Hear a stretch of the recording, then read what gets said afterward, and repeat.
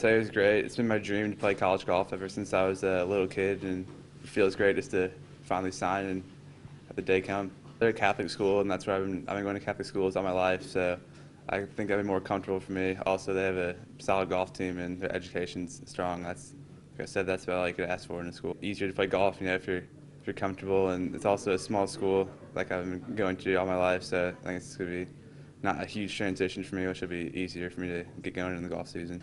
It's great to see kids who work as hard as Joe does, who maybe struggle a little bit with the golf between the ears, but after listening, he started to take in the how important it was to think his way around the golf course. He already had a great swing. He wanted to play, and that's always the most important thing for a golfer.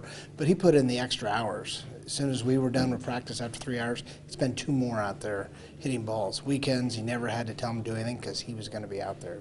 It's great. His coach is going to get a kid who wants to play golf, and I can promise you, even D1 kids who go out there, they have to be forced to go out and hit balls. You never have to force Joe to go hit golf balls because he wants to practice.